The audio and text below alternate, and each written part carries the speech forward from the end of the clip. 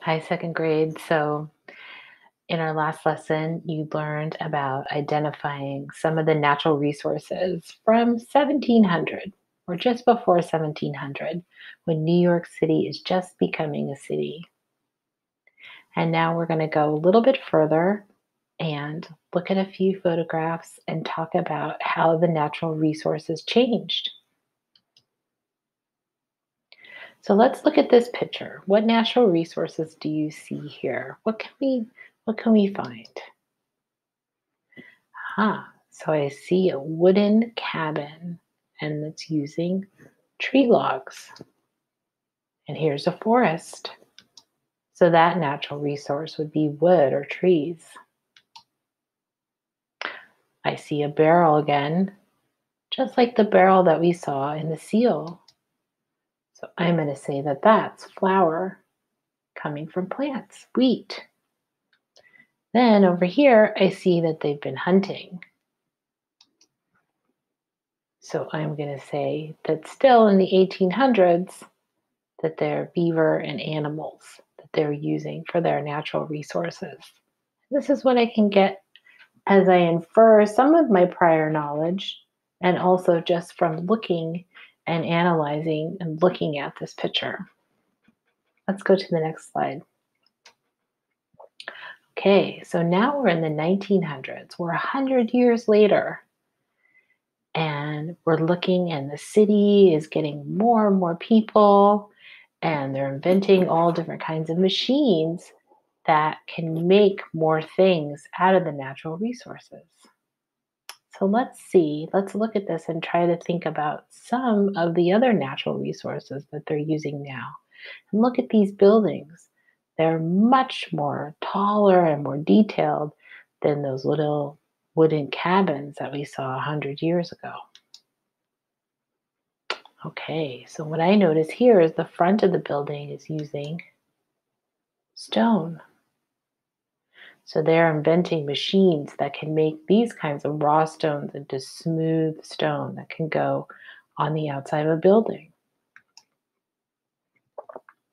And here, also on the outside of a lot of buildings, is wood or trees.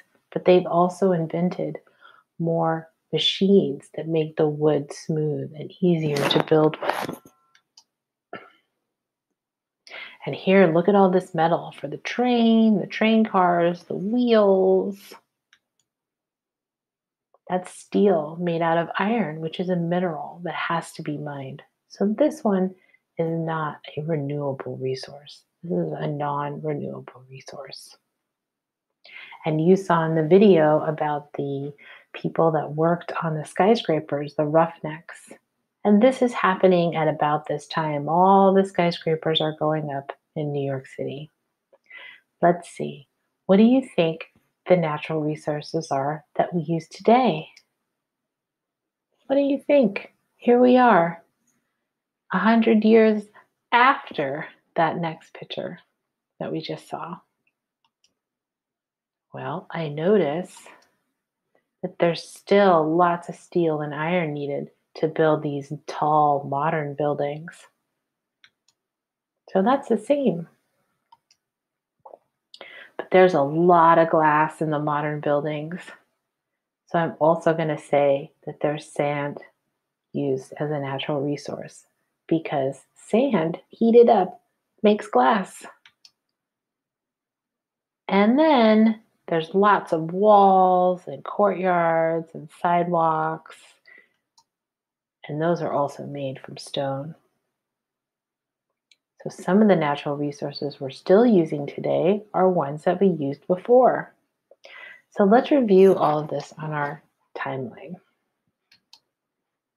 So here's Manhattan now. All of its big modern buildings. And remember, here is Manhattan 400 and more plus years ago. Okay, then we had the town of New Amsterdam 350 years ago, right? Now it's New York about 150 years ago. Starting to get more people. You can see here, there's some tall ships, smaller boats here. Not too many boats here, maybe some canoes. And here, many, many, many, many more boats on. Look at this all the way up here on the Hudson River. Lots more people and buildings. And now takes us to 100 years ago in the 1920s. Well, now the buildings are getting taller because they've invented machines that can help them make steel beams and glass and wood and all different kinds of things that help them build these really tall skyscrapers. And lots more boats and ferries here. So let's review the natural resources. So 400 years ago, till about 150 years ago, 200 years ago, it's mostly wood, animals, and plants for food, flour, beaver pelts. Then about 100 years ago, 150, 100 years ago, they started using stone also, still wood, still plants, still animals, stone now, and iron because they have machines that can make steel beams and steel. And even though they did have glass back at this time, now a lot of the modern buildings have glass almost for walls. So I put that up here because as the buildings get more and more modern, the more and more glass they use for their buildings. All right. I hope that lets you see how the city is growing over time as more and more people move to New York City, but as they also learn how to build and make things using natural resources.